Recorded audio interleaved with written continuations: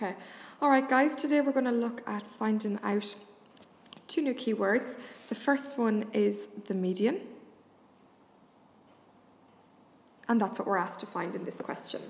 So, the slinkies are a group of worms. Here are the list of the lengths of 11 worms. Okay, so here's a list of the 11 worms, and we're asked to find the median. Every time I'm asked to find the median, I need everybody here to try and remember that the median is the middle value. Okay, and I'm going to explain what I mean by that. We can have a look here and we'll investigate this data a little bit further. We can see that the biggest worm is this guy here, who's 27 centimetres long. And the smallest one, the baby of the family, is this guy here. He's only 12 centimetres long. And when we find the median, our first step is always to put them in order from the smallest to the biggest. So, step one, when we're looking for the median, is always to put them in order.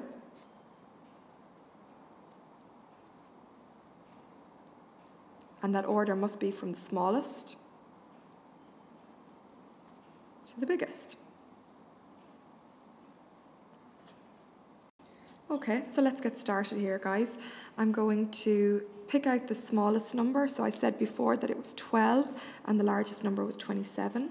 And I'm going to start with the smallest number, which is 12. I'm going to cross it out and I'm going to write the numbers in order. So the next one is 13. Cross it out. Don't have a 14, but I do have a 15. No 16, but I have a 17. And you can see how long I'm taking at this. I'm not rushing into it because you can make a mistake quite easily. 19, oh, I've got the 18. 19. No 20, but I do have a 21. So that's gone. 22 is next. Then I've got 24. Get rid of that one. And then I have 26. And then the last one, I'm going to move this over a little bit so I'm not as squashed.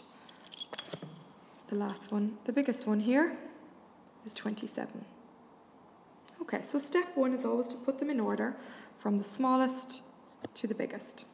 Step two, guys, is to begin to cross off. And how we do that is we cross off the smallest number first, followed by the biggest number, and we repeat. Okay, so the smallest number in this instance is 12, so 12 is gone, 27 is gone, then back to the smallest number, this time it's 13, the biggest number here is 26, and we keep crossing off as so. And this is all showing your work for the examiner. Okay, we're left with one number in the middle, 19, and we can conclude that the median, the number in the middle of these worms, when put in order from smallest to biggest, is 19. Done. All right, let's try another question here.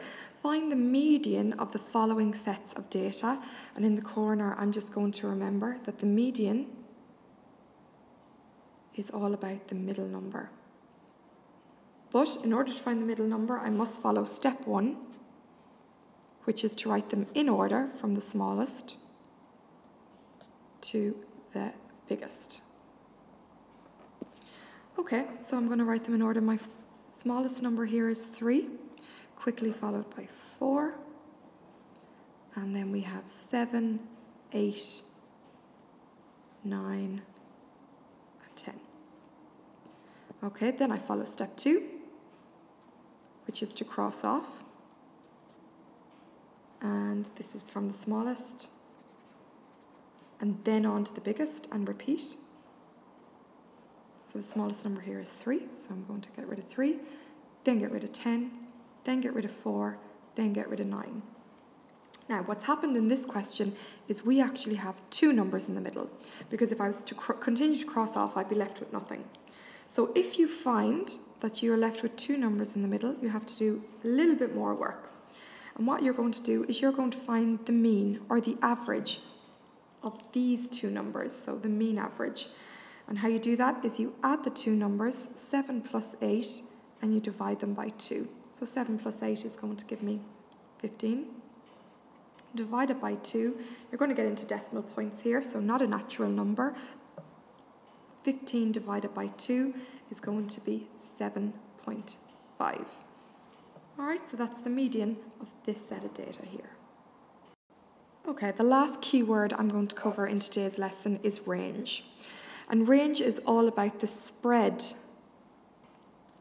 of data.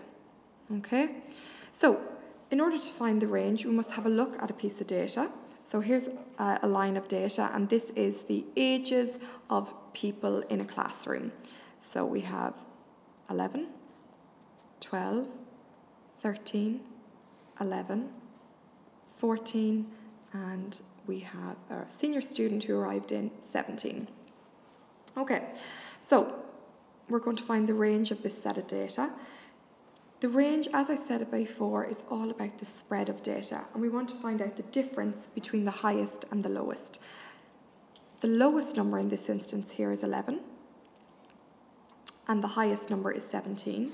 I can write them in order: 11, 11, 12, 13, 14, 17. That can help me if I have a lot of data and I'm not sure which is the lowest and which is the highest. And in order to find the range, all I need to do, nice and simple, is I subtract the highest value. I have the highest value minus the lowest value. So in this instance, the highest value is 17, and then from that I take the lowest value, which is 11, and so I can see that the range in this question is 6. Alright, the final thing today then is a bit of a learning check. We learnt in today's lesson all about the median and the range. Alright, there are two ways of looking at averages. I've given you 4 sets of data, and the first thing we'll be doing in tomorrow's class is we'll be looking at these sets of data and finding the median and range of each one. So make sure you've learnt your steps for finding both, and I'll see you tomorrow.